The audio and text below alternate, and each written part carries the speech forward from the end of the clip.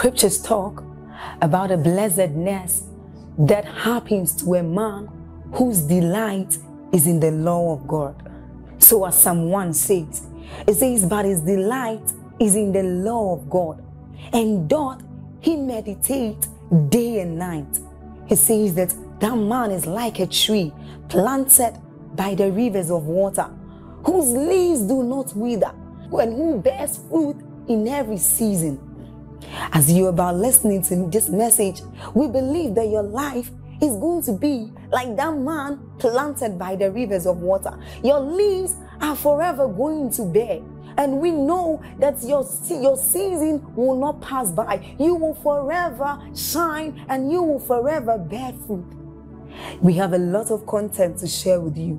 So we would entreat you to subscribe to this channel, as well as like us. Hit that notification bell to receive more updates from us, because we know that whatever content here is going to set you on course at every time. It's going to make you attain whatever stature that Christ wants you to attain. Thank you. Let it be a desperate cry. Father, visit me in the name of Jesus Christ. Are you praying?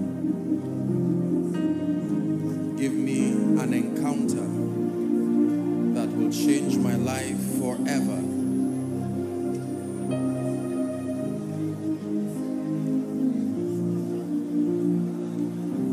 Give me an encounter by your Spirit. Take my ministry to a higher dimension. Shalabranda katosia tahasha. Zekato salabranda katosia tabaladaba.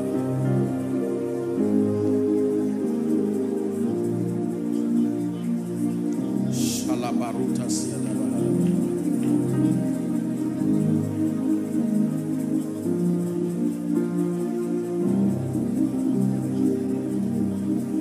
Hallelujah, glory to the Lamb, glory to the Father.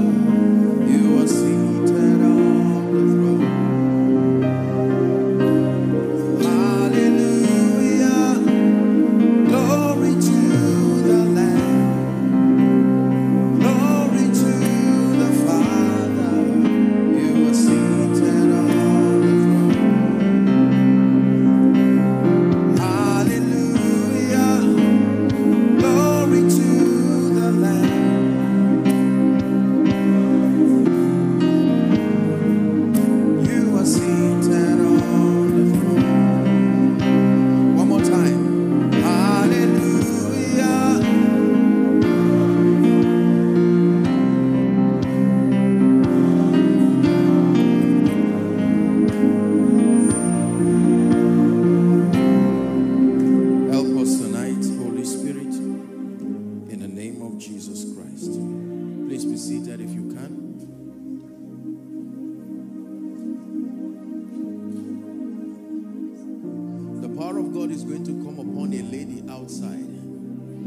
Shout, please pick that lady and bring her here. I know that our time is gone.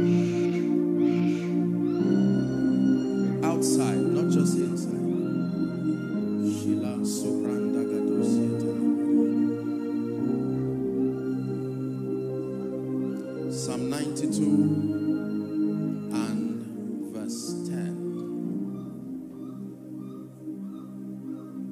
Psalm 92 verse 10.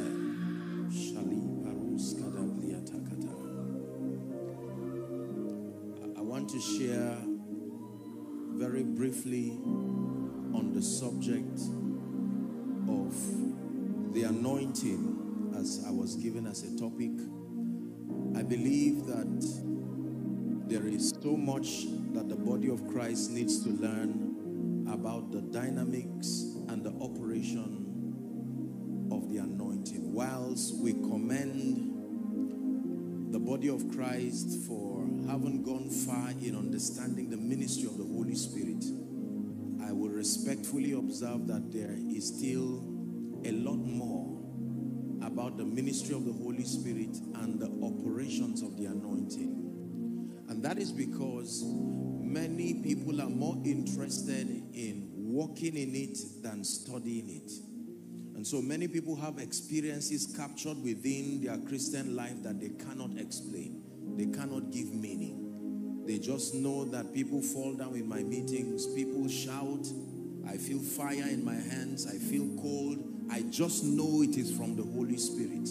And yet, because we do not give attention to study these things, there is hardly mastery as far as the operation of the anointing is concerned in our lives. Please, when the power of God comes upon that lady outside, I want you to bring her in. I want to speak and I want to prophesy. In the name of Jesus Christ. I'm seeing light just casting on this side. And it's, please hold on. We're going to pray. And it's an impartation. It's a grace for the prophetic. Just on this row. Please bring them out. I'm seeing a grace for the prophetic. God wants to shift people into very strange dimensions in the spirit. Please bring them out. You will never be the same. Shalas kobranda gadusiata. Shilebarutiasa. For some of you, what you saw in your dreams are about happening. You've seen them in dreams and visions.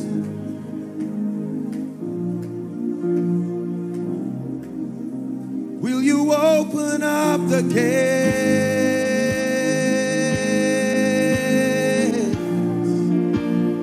Open up the doors. Will you open up the gate?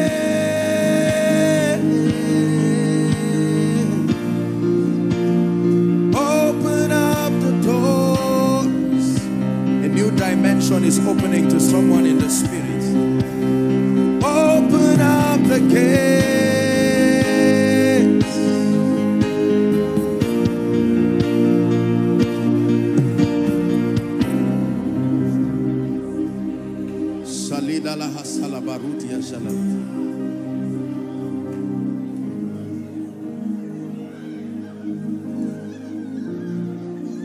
My dear, remember not the former things, nor consider the things of old. The Spirit of God is saying, behold, I do a new thing. Please be careful with her. Don't drag her. In the name of Jesus, I declare for you and for your loved ones, the old is rolled away like the curtain. In the name of Jesus Christ. And I cast away every spirit that impedes your growth and your advancement in this kingdom. I declare you are delivered now. In the name of Jesus Christ. Bring the people laughing in the spirit. It's not just some religious gibberish. It is an operation of the spirit that I'm hoping at the end of this conference we will understand. It's a laughter in the spirit. Please bring them. The power of God will come upon them. In the name of Jesus Christ.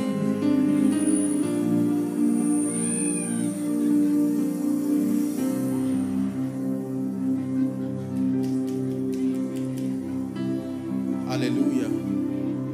Just be patient with me a minute and we'll be seated. The Bible says the shouts of joy and victory shall not depart from the tent of the righteous. Let me prophesy to someone here. In the name of Jesus, I come tonight by the rod of a higher priesthood, that every challenge that has stood before you, in the name of the Lord God whose I am, it will fall like Dagon before the ark tonight. It will fall like Dagon before the ark tonight. Hallelujah. Ebenezer. Who is Ebenezer? Ebenezer.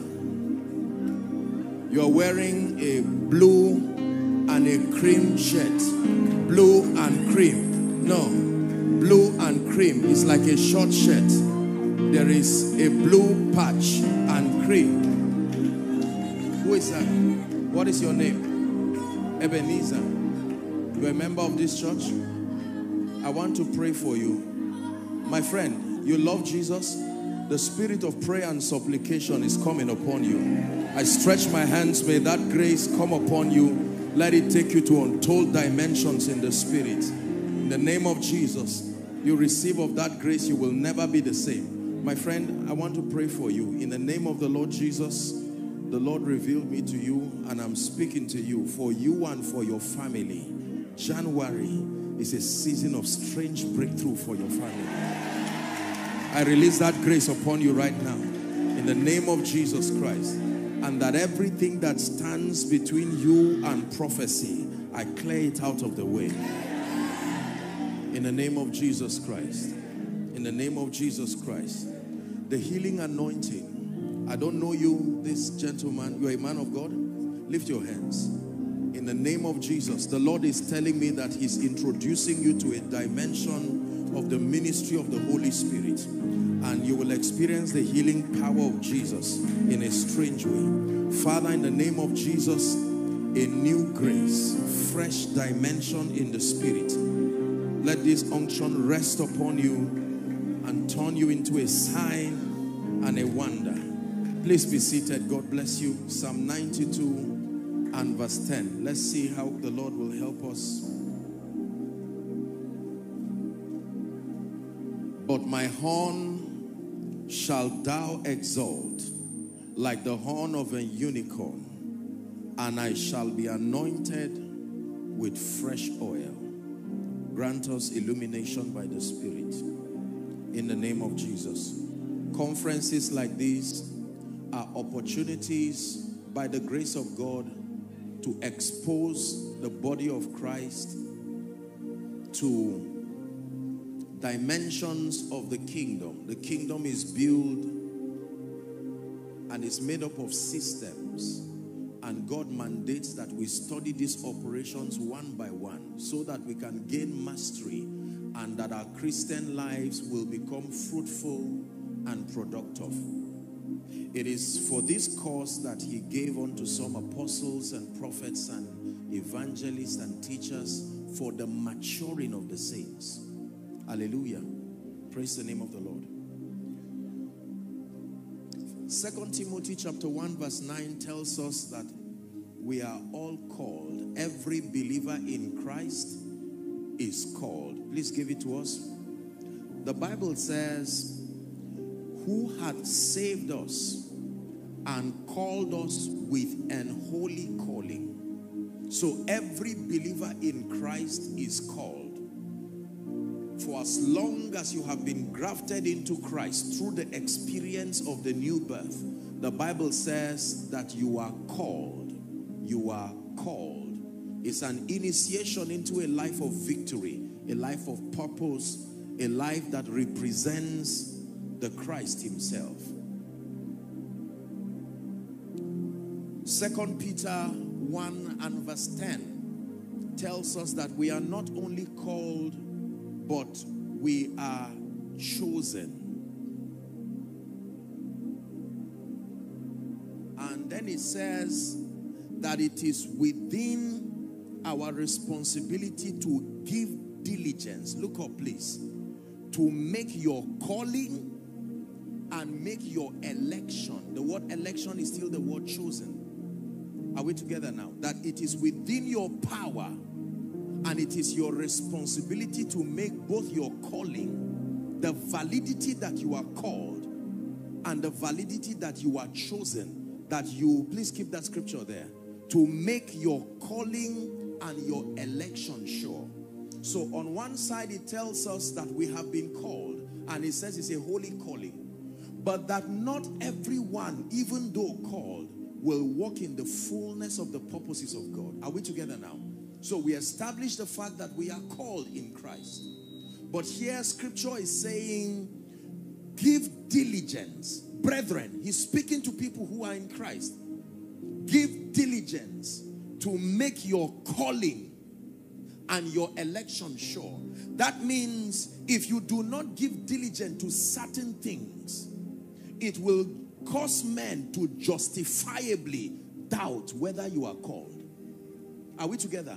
This is true for a man of God. This is true for a businessman, that you can live your Christian life in a way and a manner that justifies being questioned. That people say, where is your God? These propositions that you give about God, are they real? The Bible says it is your responsibility to be a validator, to make sure no one doubts you in your lifetime that the hand of God is upon your life, that no one doubts you in your lifetime that it is true the Holy Spirit is at work in you, that no one doubts you in your lifetime that the word of God is alive and strong in you. He calls it giving diligence to make your calling and your election sure. You can be called as a preacher and ignoring these things, the matters that make for validation of your ministry. People will look at you and say, is it true that you are called? No power, no grace, no revelation, no results, no nothing. Christ is hardly glorified in and through your life. If it is true that we are called, if it is true that you are born again, if it is true that the Holy Spirit lives in you, if it is true that the word of God is alive, quick, powerful in your spirit, if it is true that you have been planted in the house of God, then the results that follow these things should happen in your life. And the Bible says if it does not happen, it is your fault. It says there is something you must do as a responsibility. In fact, Jesus himself was teaching in what we call the Beatitudes, one of his mentorship sessions, and he said, let your light so shine, permit your light, the results, the fruit of your dealings in the spirit, that let it so shine before men, that they, the men, might see your good works, to the end that they will glorify your Father in heaven. That means there is a dimension of glory God cannot receive from the life of a believer who does not command certain notable dimensions of results. It is more than just showing that you are anointed. It is more than just showing that you are of God. There has to be a testament of the life, the power, the grace of God upon you. This has nothing to do with ministry. You are making your calling and your election sure. Are we together? That means you should not blame members when they say, where is your God? When the sick come back and go back sick. When the oppressed come back and go back oppressed. When the broken come back and go broken. That they have a right, according to this scripture, to doubt your call. Are you getting what I'm saying now? That it is, they have a right to say, if you say where 2 or 3 are gathered in my name, I am there. Where is he? We are more than 3 here. Listen, I'm challenging you tonight to come into a Christian experience that is provable. The times that we live in now will no longer allow noise and stories of a God who was and a historic God. We need to be able to demonstrate the reality of this life that we so propose. We've said so many things about God in conferences, in conventions. There are so many advocacies about who he is and what he can do.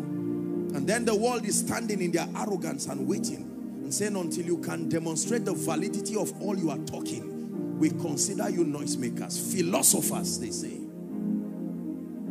Hallelujah.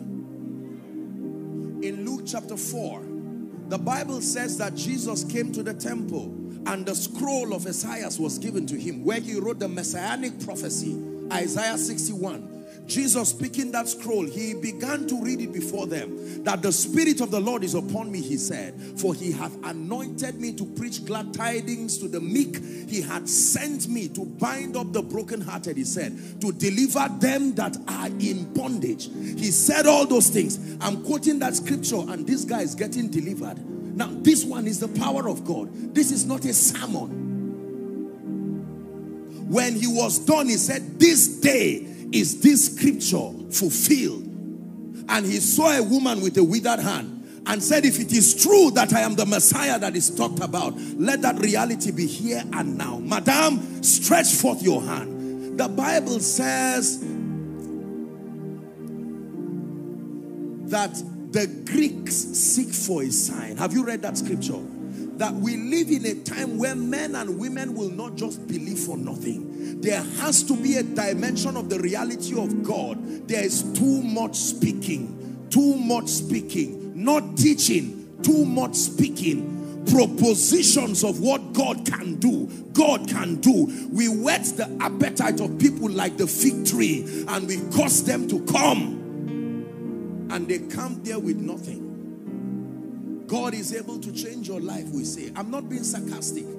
God is able to lift you. And many times we are well-meaning. We don't mean to deceive them. We are sincere. But we go back and say, God, but why? What is this? What is this? I gave my best. I called for a healing meeting. I called the sick to come. They waited from morning till night, and they went back. I called sinners to come. I told them there is a Savior that can save. And while I was teaching what I believe the Bible says is the power of God unto salvation, that while that teaching is going on, the sinners were watching like this, unconverted, untouched by the message. Are you blessed? We propose that as believers and as men of God, He has put something in our lips, that when we utter words upon the lives of people, we can create a system of blessing upon them. But how many times do we continue to speak? The Lord bless you. The Lord lift you. May your life change. They say amen, meaning they believe, but they don't return with results. Can I tell you this? There has to be a dimension of the grace of God that must be displayed in the land of Asaba to bring principalities and powers. Hear what I tell you. There has to be a dimension of the reality of the Spirit, that you will see people on the streets, conversions, an effulgence of power, that on Sunday the streets and the shops are closed because men and women will have to go to God. There is a dimension of the power of the Spirit of God. He said, when I came to you, I did not come with the excellency of speech, because the morale is not to show you I'm a great orator, but to demonstrate to you that there is a kingdom that is provable here and now.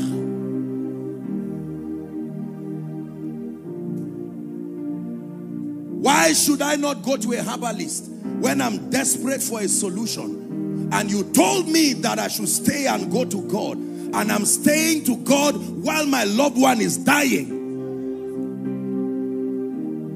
Listen, we have no right to question the alternatives until we demonstrate the authentic.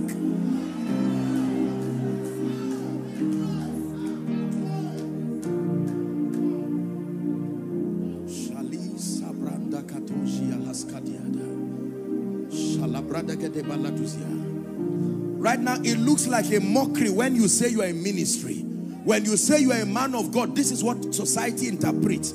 I am a nuisance to civilization. I am a nuisance to intellectualism. I am a nuisance to sociological development. We are this group of religious bigots that have come to interrupt status quo.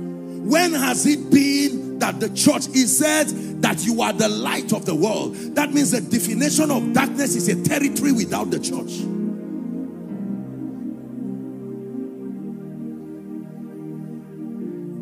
When a man of God comes to a house and knocks and says, peace be unto you, the people in the house are already offended, because in their mind they feel these money grabbers have come with their false and negative prophecies to mislead us and collect money. Oh, come on, please. That there is a dimension of grace, that as you are knocking at the door of someone without knowing what the problem is, the spiritual climate that you carry is announcing something to the realm of the spirit, that the age-long captivity that family is under should go. Can I tell you this? The lifetime of transformation, when you see Jesus, you need only one encounter. There were a few times in scripture where people had to encounter him twice to be transformed. One solid, genuine encounter. Please sit down. So the Bible says we are called. Everybody say, I am called. You are a believer in Christ according to the authority of scripture. It says you are called. is a holy calling, the Bible says. But then the Bible says just proposing that you are called will not bring God glory, and that our lives will continue to be barren like the fig tree. Then he says, give us that scripture again. 2 Peter, 1 and verse 10. It says, wherefore, help us. 2 Peter 1 and verse 10, media. Wherefore the rather, brethren, give diligence to make. Now women understand this. When they say make rice, that means take responsibility and bring together the ingredients. If I say, madam, make for me fried rice, the first assignment of that woman is to go to the market. Was that not what he said? Go and buy from them that sell. That means there are people that sell it. If you are desperate enough, there are men who have been custodians of that dimension you seek. The parable of the 10 virgins. He said, go, the one we have is not enough. Go to the market, there are people who sell it. Buy from them. You don't buy with money. You buy with meekness. You buy with honor. You buy with discernment. That you can carry the currency of meekness, the currency of honor, the currency of discernment, to say, I discern that you are one of the privileged stewards that has been given this to sell, to give, to make available. So he says, make your calling and your election sure. Man of God, make your calling and your election sure. Believer, make your calling. That means when this word comes, your first assignment is, what are the ingredients required to make this ministry potent? Oh God, you called me into a prophetic ministry. Every prophecy I've given, people said is a lie. I must go back to the drawing room in the spirit. What are the graces? What are the dimensions of light I need to form that ministry, to make my calling and my election sure? You've called me to be a kingdom financier. There is a dimension of kingdom wealth I do not know. My life continues to represent failure, even though I am called. So when men doubt your call, don't be afraid.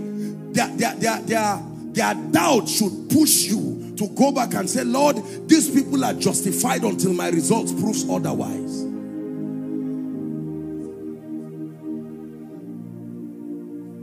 Are we blessed?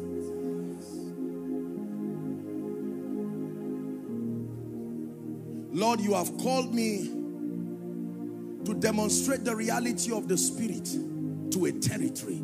And yet darkness continues to loom across that territory, even with my presence. That means I need to go back to the drawing board in the Spirit with the assignment to make my calling and my election sure. Don't forget this message tonight. It's a message that cultures responsibility. That waiting for God to just anoint you arbitrarily, waiting for prophecy to find its way to happen, you will wait forever. You have to take responsibility tonight and say, in the name of Jesus, I will find whatever the ingredients are. I will pay that price. Go and buy from them that sell. Go and buy from them that sell. There are stewards who have been given this assignment. Hallelujah. You have malls within your town, and when you want to buy household products, you don't go to a carpenter. For instance, when you want to buy food ingredients, there are people who sell food, and sometimes you are even fortunate they have a place designated already to make it easy for you. When you go to ShopRite or any of your malls, they even label it for you to make your search easy. That if what you want are beverages and so on and so forth, there is a plethora of them for your choice. That means if your calling and your election is not sure, is accredited to pride, lack of discernment, lack of meekness, and maybe sheer laziness. Every dimension of grace, every dimension of revelation we seek to represent Christ to his fullness is available within the body. But it does not come to you, you search. The proof of passion is pursuit. That when you are passionate about a dimension and a thing, you seek it. I believe in the name of Jesus that your coming and your sacrifice to sit in and outside is proof that you are tired of your current level and that you desire something that is real and provable to come upon your life. I believe that the Holy Spirit is in partnership with our bishop and the men and women of God within this city to say, Maranatha, let a new dimension of glory come. Let a new dimension of power come. Let a new dimension of the investment of the Spirit upon this land come. Come, Lord Jesus. Come. Come, revival. Come. Come, signs and wonders. Come. Come, salvation. Come. Come, baptisms. Come. Come, revelation and spiritual intelligence.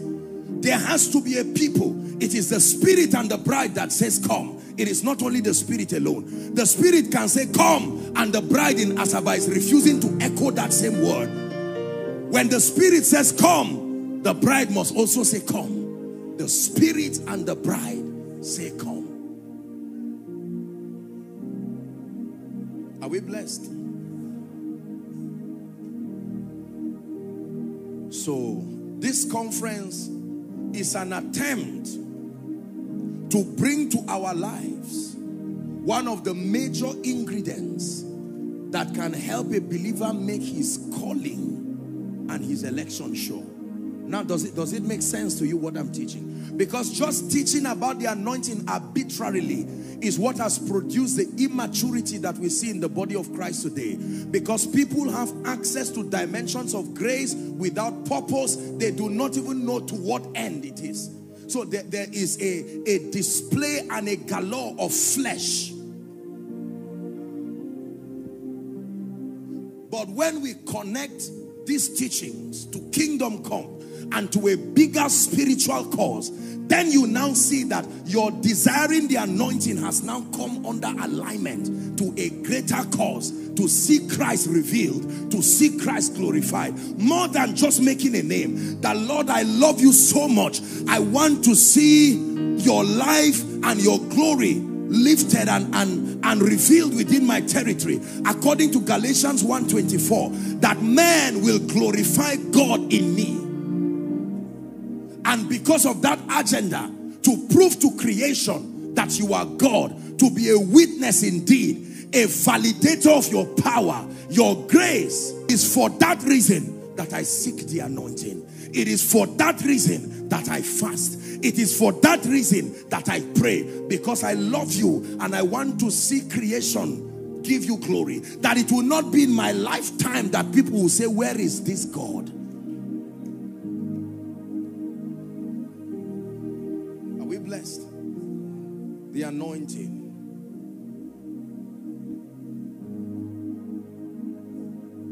When Jesus began to mentor the disciples, isn't it amazing, men of God, that when you read the Gospels, you will hardly, aside from the recitation of the messianic prophecy, you don't hear the mention of the anointing there. You don't even hear the mention of spiritual power. There are few times Jesus talked about that, because the major ingredient was to supply spiritual knowledge. He knew that introducing them to the anointing would destroy them, and so he kept them to mentor them. Because the anointing reflects your level of spiritual illumination. When you get the anointing and your mind is not transformed, the way you will operate will make it look as though it's the anointing making you behave that way. And yet it is lack of transformation. So the more transformed you are, the more you are giving the anointing space to find expression.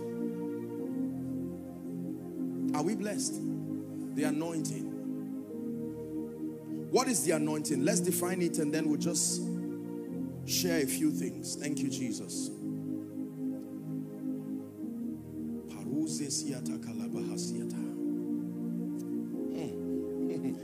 Isaiah 10:27. Isaiah 10:27. Please give it to us, media, help us. And it shall come to pass in that day. Someone said, this is that day. That his burden shall be taken from off your shoulder. Read with me, please. and his yoke from off thy neck. And the yoke shall be destroyed, because that when you introduce something to that yoke, the yoke will be destroyed. The yoke does not get destroyed on its own, but there is a spiritual factor that when you introduce to that yoke, the Bible says the yoke is destroyed, and the reason is because of the anointing. Please write this down. The anointing is a system of ordination and authorization. The anointing is a spiritual system of ordination and authorization. You may want to write, the anointing legitimizes your representing God on earth. The anointing has nothing to do with oil necessarily. The anointing has nothing to do with touching people's head. The anointing is a spiritual system that was invented by the intelligence of God as a system of ordination, legitimizing your representing him on earth, so that all the powers of darkness and indeed creation will respond to you, because they know that you are operating on legal grounds. You were authorized. So he says, the Spirit of the Lord is upon me because he hath ordained me. He hath authorized my operation. Hallelujah. You have, I saw a few security people outside. When a military man wears his uniform, that uniform is a system of authorization. Is that true? It legitimizes him. You don't find a military man in his uniform holding a rifle and then you question him, because the uniform permits that he holds a rifle. But when you just see an ordinary man like that, you have to go to the court of law to verify whether that territory allows the use of rifles. So when you walk to creation and say, sick, be healed, blind eyes open, destinies be transformed, believers, I supply you light, the realm of the spirit will ask you back, where is your authorization? Because as creation, we were designed to obey, but not obey everyone. We obey people that carry a badge of authorization. And we see this in Jesus. We see this in Paul. But oh, sons of Sceva, where is your authorization? So it's not just enough to speak. It's not just enough to do ministry. The anointing, therefore, is God's way of legitimizing your operations on earth. God's way of legitimizing your representing him. Are we together? Yes.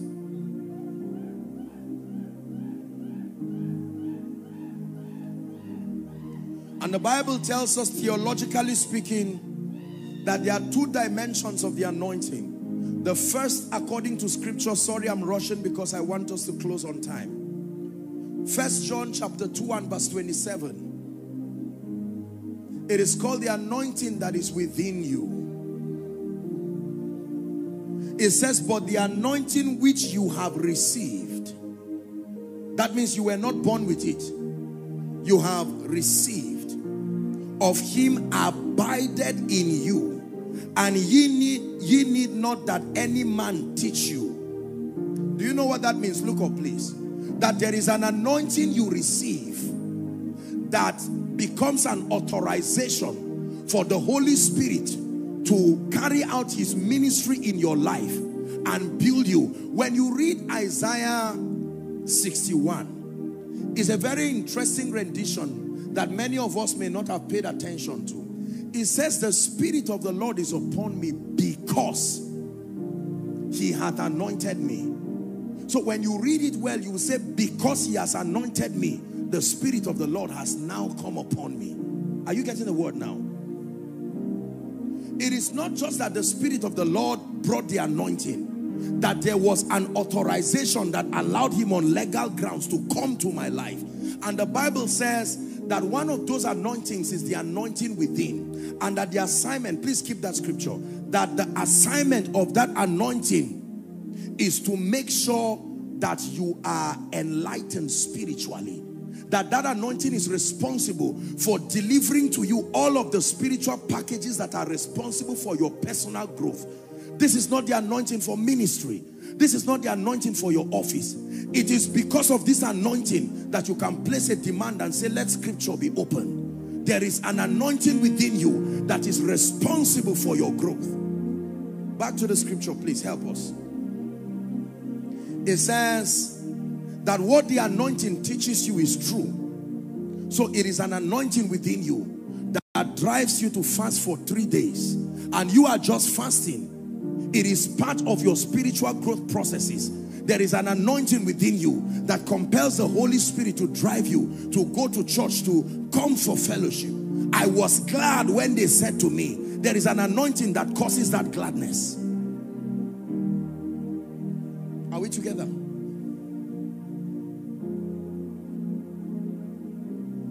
But the second dimension of the anointing, the investment of God's power, that it comes upon you and it is primarily to equip you for kingdom service.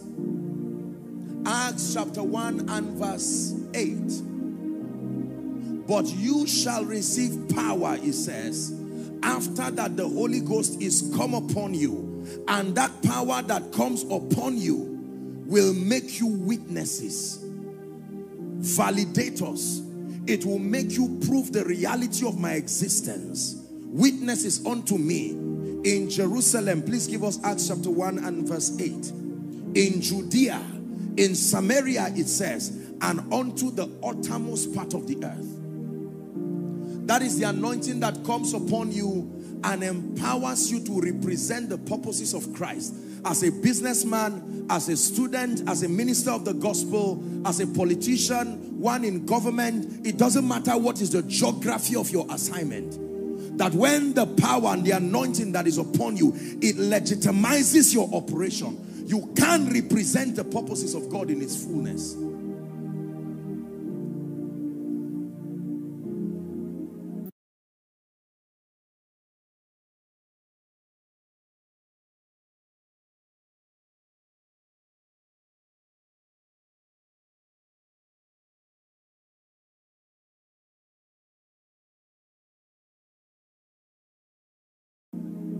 The anointing is responsible for results in the life of a believer. Please understand this. When you find believers that produce uncommon results in their personal spiritual growth, and as far as representing the purposes of God are concerned, that there is an unction, there is an anointing from heaven. In fact, in ancient times, you never sent anyone to do any assignment for the kingdom. Remember, again, you find it in Exodus, you find it in Leviticus, again and again. Call Aaron and call his sons and anoint them. Every time God found a man to use him, he would use the priest or the prophet to anoint that person through the medium of oil. That when that oil comes upon that person, the Spirit of God will come and empower that person to walk in supernatural dimensions. And in the name of Jesus Christ, the anointing for your destiny will locate you this night and rest upon your life and turn you into a sign and a wonder. Now please sit down. The anointing is responsible for efficiency in this kingdom. You cannot be efficient until the requisite level of the anointing is upon you. God has called you into a ministry. You cannot be efficient until the requisite level of the anointing comes upon you. God has called you into business and finances. You cannot be efficient until the requisite level of grace is upon you. Look at me, please. When you see people do uncommon things, it is because there is a dimension of grace that is not given to men or not fabricated by men that is upon them. You may want to write this definition of the anointing, therefore, that the anointing is God's ability. A second definition, the anointing is God's ability at work in a human or material vessel, God's ability at work in a human or material vessel, causing that vessel to produce God's dimension of results. God's ability at work in a human or material vessel, causing that vessel to produce God's dimension of results. Are we together?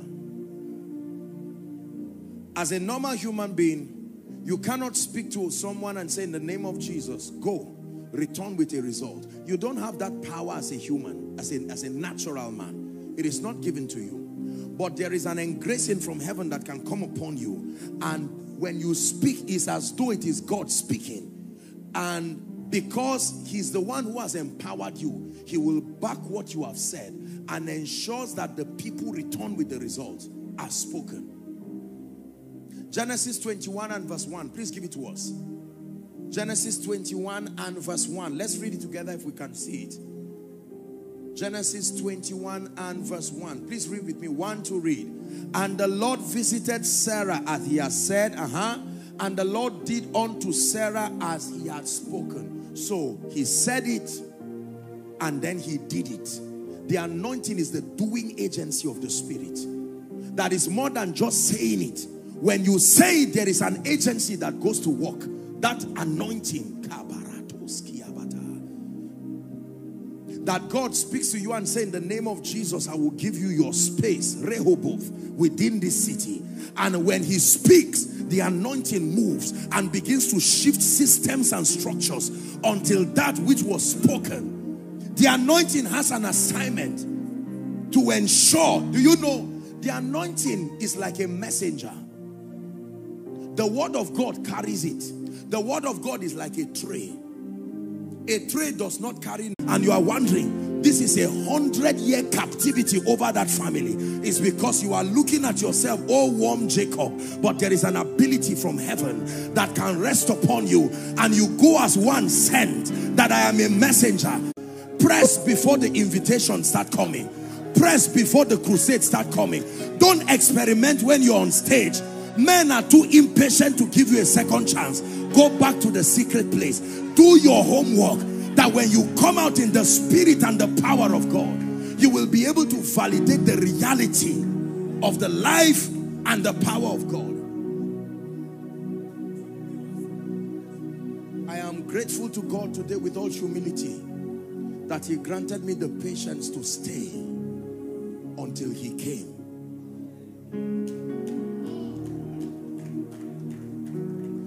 Listen, please don't be offended. This anointing thing, if it's there, it is there. If it is not there, it's as simple and honest as that.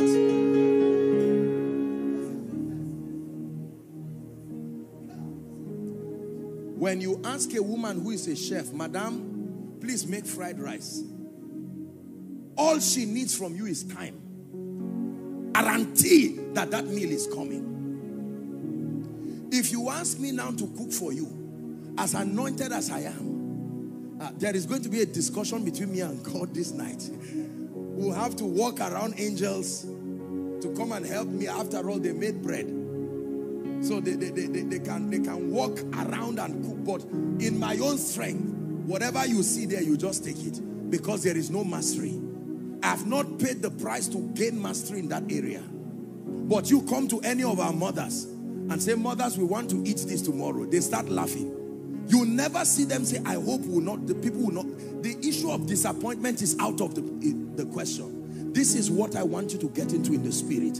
That you can get to a point where when people come to meet you, when they see you as a man of God, they start rejoicing. Because they can say, in the name of Jesus, we know that this challenge truly has come to end.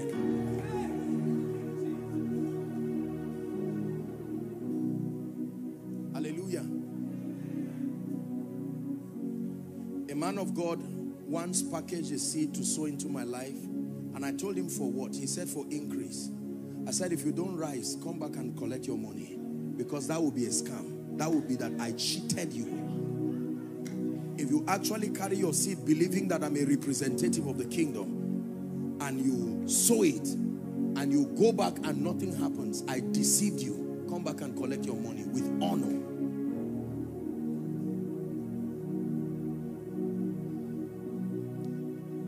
The anointing is in levels, and the anointing is in dimensions. I may not have all the time to teach everything, but I need to say this so that we'll start praying. Please listen. The anointing is in levels. That means two people can have the same kind of anointing, maybe a healing anointing or a prophetic anointing, but it is in levels. Are we together now? Ezekiel 47, that he took me and showed me a river that came from the north of the east side of the temple, and he began to list levels. The similitude of the anointing. That means that a number of people can be called into the same operation, but the level they have pressed into. I wish I had time to walk this. Please, one person come. Any one person. Look at this. Everybody look at this. If this brother has, God forbid, say a curse in his life, okay? And this guy is suffering from delay, and this guy is suffering from sickness. Are we together? And this guy is suffering from oppression. There is need for breakthrough. How many of you know that he needs the power of God in his life? Is that true? Now, if I come as a man of God, pastors learn this. This is a big revelation. If I meet this person, I will tell him in the name of Jesus, be free from that oppression. Now watch this. Every dimension of problem in his life has a level of anointing that takes it away. So while you are praying generically, are we together now? The anointing that is upon you through the problems in his life and only solves the one that is within his level. For instance, please, you have to understand this. Let's assume, I want to use monetary value so that we can understand. Let's assume that this man has 1,000 naira worth of the anointing. I hope you understand what I'm saying. Just for, and he has a problem of delay, and that problem of delay will require a 50,000 naira worth of the anointing. And as a man of God, I come with 3,000 naira worth of anointing. Now I am anointed. While I pray for him, the only problems that will be solved in his life are the problems that are below my level of anointing. This is the mystery behind certain conditions that seem not to change. Every challenge is at the mercy of the level of grace that confronts it. This is why, although you are anointed, God still says rise higher, because as more members are coming, the challenges that they are bringing, your current level of grace may not be able to solve it. So he said, grow, he said, grace and peace be multiplied to you. You know the kind of anointing you carry by the testimonies that recycle in your life. There are certain testimonies that just does not seem to happen. But when you contend in the secret place, suddenly newer dimensions of results, an upgrade has happened to you in the spirit. And when God wants to lift you higher, he will organize conferences like this. He says, for I long to see you, that I may impart unto you some spiritual gift to the end. My goal is your establishment. Hallelujah. And part of the apostolic and prophetic ministry is vested by grace through the election of grace. Are we together now? To supply to the body of Christ and to territories the dimensions that are either missing or weak as far as their establishment is concerned. So it is part of the apostolic ministry by the Spirit to scan through a territory and see the graces that are absent or the graces that are not in sufficiency. And then by the supply of the Spirit, provide that dimension so that the testimonies that were not heard will now be heard. If this does not happen, we only waste our time in conferences.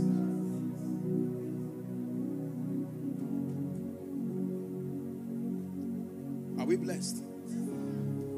So after conferences like this, we hear that fire is burning in church A, and demons move to church B for refuge. Before they get there, fire is also burning there. It's like beacons of fire. This is how you drive spirits out of a territory, because spirits don't leave a territory. They move from a place of comfort to a place of comfort. When every place is on fire, they will have no option than to leave. So you will find out that certain widespread vices suddenly begin to leave. A particular region, smoking for instance, prostitution or whatever, and you find out that after a while these spirits move to another region, and you find out that that region is already manifesting those qualities. Young men who were not into smoking before, suddenly the devil gets one envoy and he begins to initiate others. Then suddenly another kind happens. But when there is fire burning, all of a sudden you will hear that the police has arrested a group of thugs that disturb a territory. Sanity is now returning. And you hear that there are prayer groups that are rising. Young boys who just feel, let's be spending 3 hours on Thursdays praying. Can you join me? They are not just moving themselves. It's the spirit of revival upon the land. The group does not have a name. They don't even know what they are doing. They just stand behind a tree and pray like madmen. Something is happening because there are anointings and graces that have now found expression in the land. It is God's desire that Asaba becomes a reflection of his grace and power. Listen, the spiritual and sociological quality of a land is a reflection of the quality of the vessels within that land. It is true.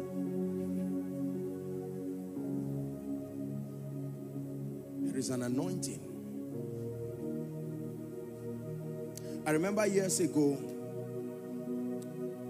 and I say this respectfully, I used to pray for certain conditions in people and it would not change. I really felt bad as a man of God, not because of my ego. I remember it was terrible. I would pray for people maybe with HIV, cancer, or something like this, and even me, I know nothing happened to them. You know, sometimes you have to be very honest. It's not that you are prophesying negative on yourself. There were issues that when I saw, I knew this was a done deal. Go. I saw innocent mothers come and say, Apostle, please, our family has this challenge. And I was empathetic and I prayed, in the name of Jesus, may your problem. And they believed. They were crying. They even sowed seeds in my life. But the truth is that I saw them many months and maybe years and nothing had changed in their life. I had to go back to say, Lord, I know that I'm sincere, but sincerity is not the only seed for transformation. You need genuine power. And then the Lord began to teach me that the anointing is in levels. So when you stay with him and grow in that level, no wonder Acts chapter 10 and verse 38 says, how God, not that he anointed Jesus, look at the extent. So that every problem he confronted was below the level of his grace. Look, let me tell you, you want to see how cheap Satan is? Find a high level of the anointing and you will watch it rubbish darkness in your presence. Believe me. I had the privilege to have met a few revivalists in this nation and then around the world.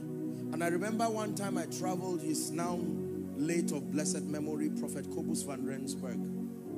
I remember going to his church in Stilfontein in South Africa, and I saw something that surprised me there. I saw that within the span of 6 to 7 years, he had raised 10,000 wheelchairs and crutches, single-handedly, more than the Wealth Revival combined. One man. He would not solve your financial problems. He would not solve other major problems. But when it had to do with the miraculous, I saw dimensions of grace. I read about Charles and Francis Hunter, both of blessed memory. In one single service, they raised 100 wheelchairs. Not stage managed. 100 real people seated. I watched Reinhard Bonnke crusades. I saw the supernatural power of God. It was not fake. I saw people who I know how they came. And he began to challenge me. I said, Lord, I don't want to be that kind of preacher that will continue to talk without demonstrating the reality of this. And I made up my mind that if the problems and the challenges of people were real, then we must contend for a real level of grace. And can I tell you, up till today, I have remained a student of growth in the spirit. I continue to challenge myself in the spirit to rise to higher dimensions of the anointing. Because principalities and powers must totally come. We need to get to levels like Elijah and like Joshua, where you can speak to territories and they will answer, not just bodies. Sun, stand still. Elijah looked at a territory and said, there shall be no rain except at my word. I hope you know there were other people who believed in the God of the Bible. And I'm sure somehow they prayed too and said, God, forget about this arrogant prophet, just send rain. But God said, someone with a level of grace at a territorial level has done business in the spirit and locked up the heavens. Hallelujah. Can you lend me 5 minutes?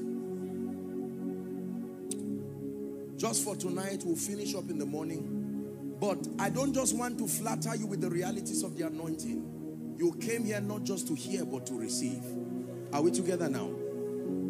There is a price for the anointing. Sit down, please. And this is where I want to respectfully caution that we need to be careful when we begin to carry this proposition around the body of Christ as though there is no price for anything. Believe me, there is a price. There is a real price to host God. There is a price to carry the anointing for a generation. You want your words to become like the word of God. You want to have access to revelation and illumination. There is a price. You want the anointing that comes upon your life to shift systems and structures. There is a price. Hallelujah. Pray in 1 minute and say, Lord, open my eyes. Open my eyes to see that price that I must pay in the spirit.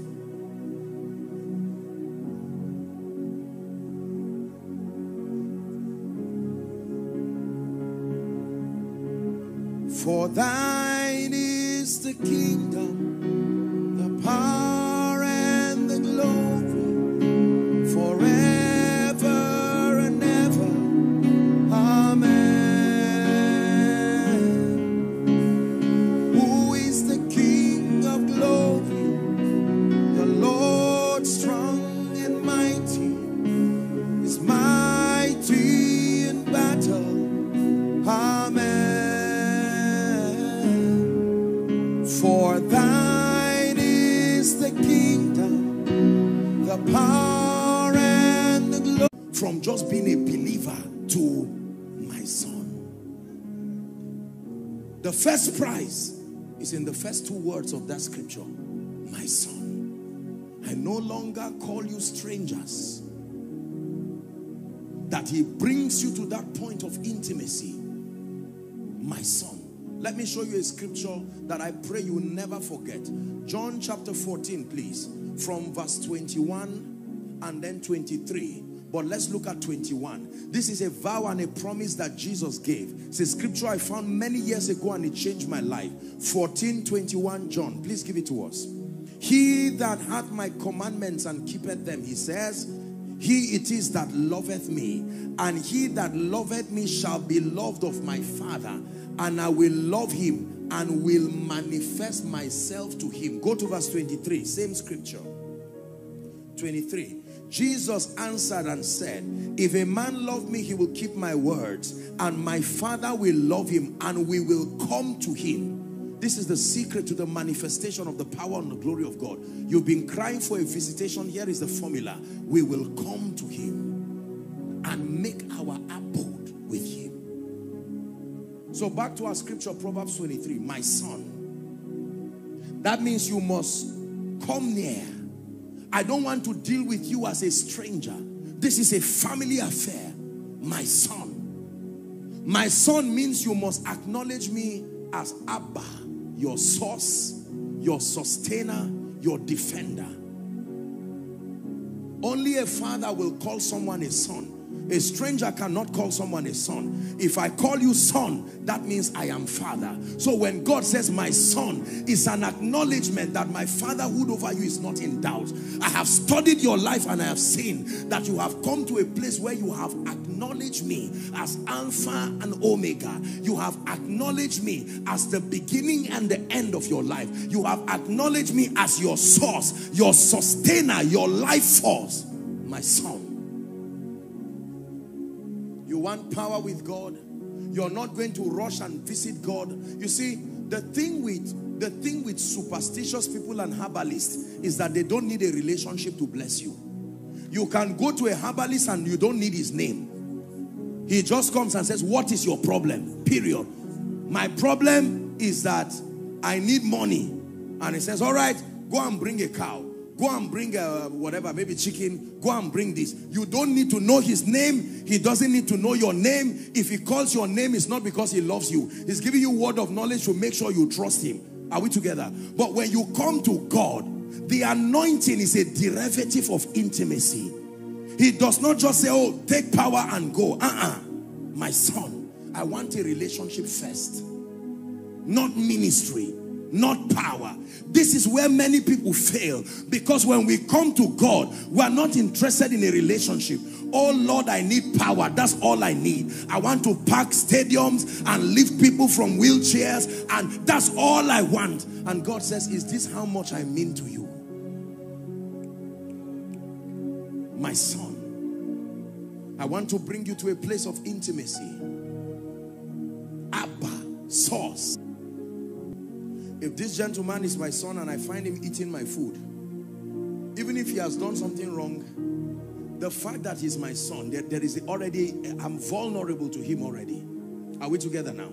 I can just, okay, next time don't do that, but you concentrate. And he can even tease me and say, you are the only father that I have. If you like, kill me. And what is supposed to be a thing of tension is turned into a joke because of the privilege of that relationship. There are people who walk with God. Let me tell you this. I don't know if this is good to share or not. Here right now. And even if the Holy Spirit is not directing me to bless this man, and I bless him in the flesh, because of intimacy, God will honor that word and go and correct me later. But as far as that result is concerned, because his name is upon my life, he will honor himself.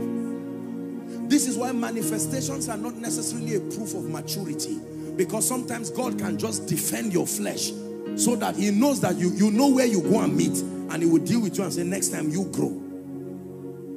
That is the power and the privilege of sonship. My son. When he calls you my son, you have to call him my father too. He says, when you pray, pray thus, our Father, my source, you are my life. You are everything to me. If you don't give me life, I do not have life. If you don't give me a ministry, I don't have a ministry.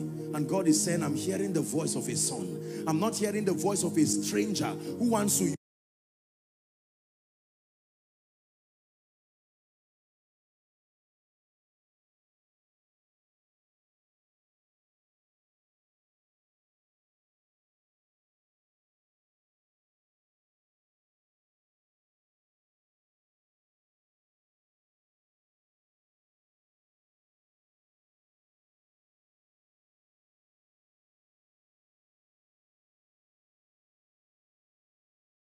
use me like a ladder to climb into the life of fame and use me to do ministry. I'm seeing someone who is interested in fellowship. Let me tell you, when your fellowship dimension dies, I assure you, forget about genuine power.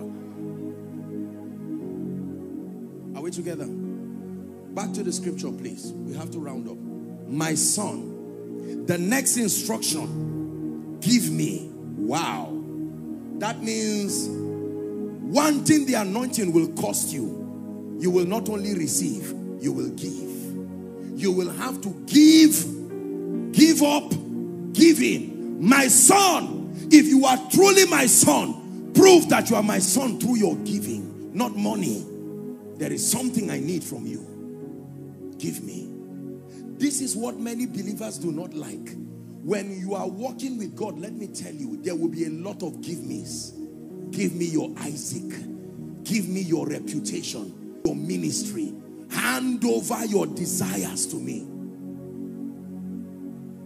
Most times we think when you say, my son, receive. My son, come and take.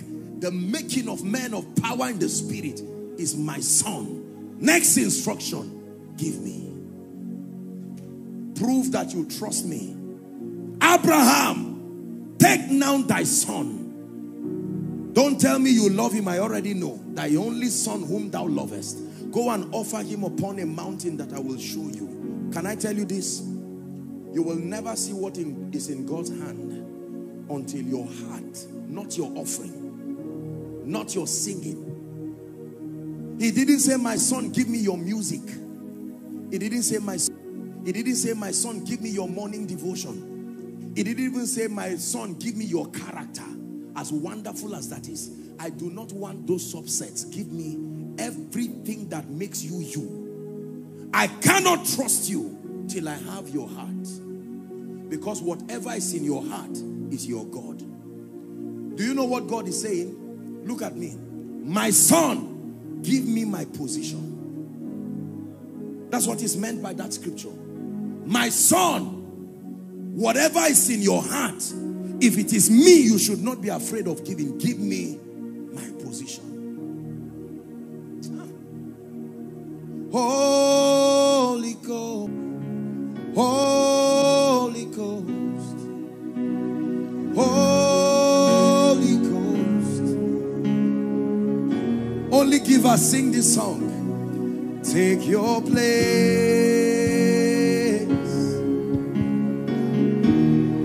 Only give us. It's a song for givers.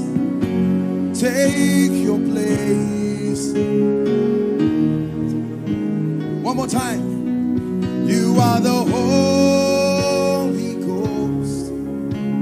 The Holy Ghost. You are the Holy Ghost. Take your place.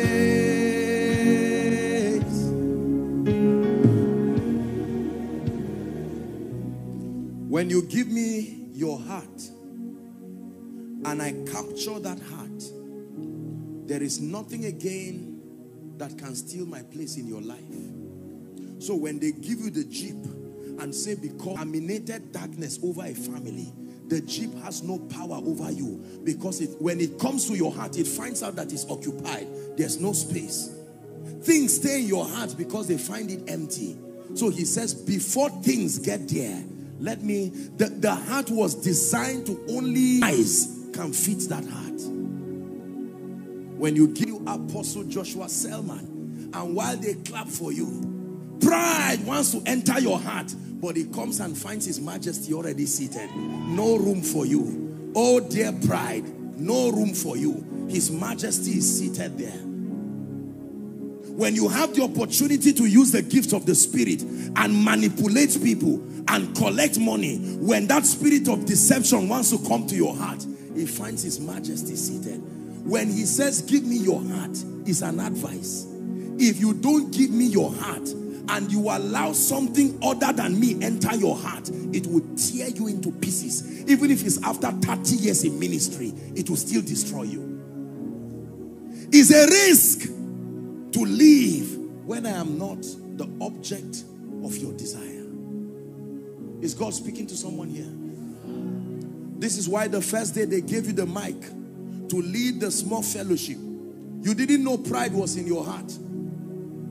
As soon as you led that fellowship and you saw what God did, someone came to you for counsel in the evening, and suddenly pride started coming. I'm not small, oh. That means there's something at work in me, and God said, I warned you. I warned you that soon they will start inviting you, and before they invite you, do a handover ceremony. You refuse. Now look what is in your heart. Pride, lust. Pray prayerlessness. All of them have found your heart. They are placed in your heart. Can I tell you this? You have to pray tonight. Before you get the anointing, you have to cry to His Majesty and say, Lord, everything that has found its way in my heart that is not you, let it get out of my heart and give you space to come gloriously. This is the secret to authentic spiritual power. Not just impartation. No. My son, give me my place. Give me. Can you pray that prayer in 1 minute?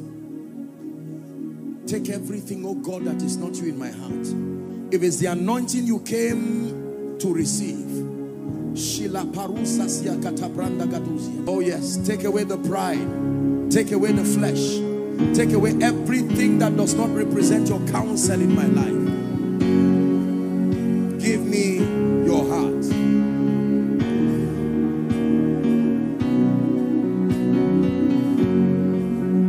Hallelujah. We're praying. Luke chapter 22 and verse 42.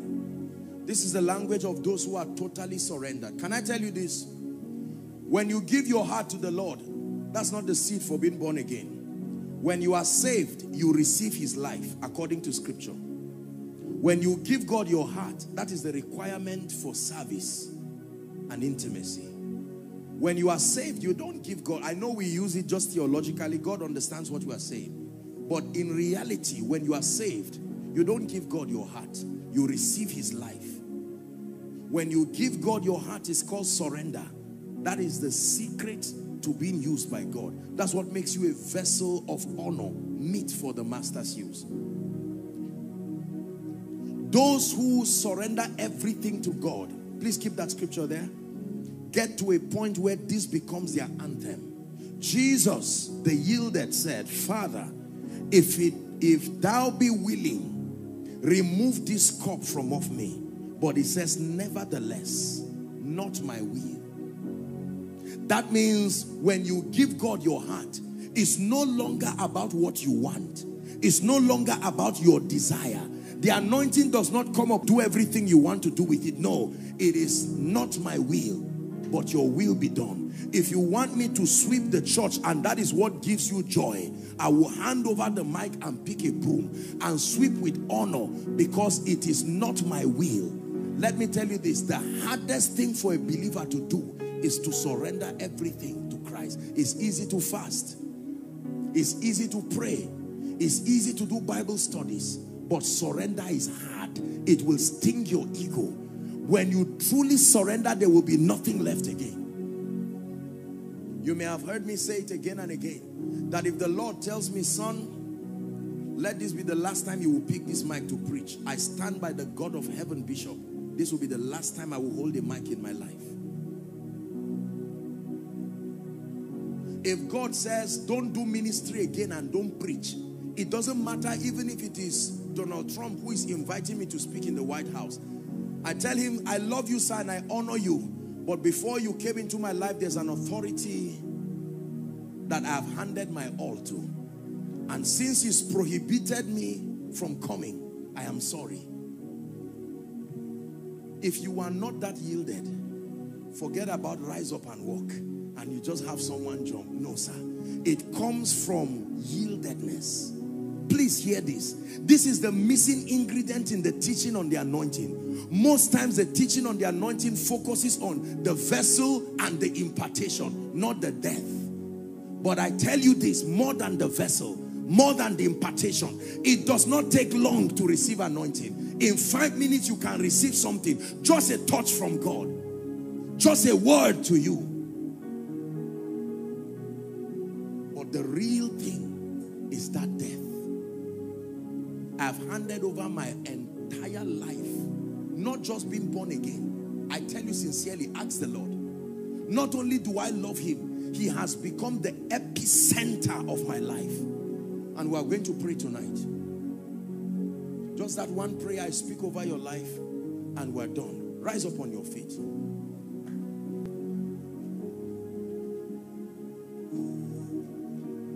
Are you ready to pray? Lift your voice in 1 minute and ask the Lord to take away from your life everything that does not represent him. Lift your voice. My son, I desire fellowship, oh God. I'm tired of just doing church. I'm tired of just doing religion. I desire genuine intimacy. I desire the anointing upon my life. But the first key is my son. Bring me to a place of intimacy where you can call me my son, where you can call me my daughter. Bring me from afar. Draw me near. Someone is praying. Draw me near, oh God. Draw me near. Draw me near.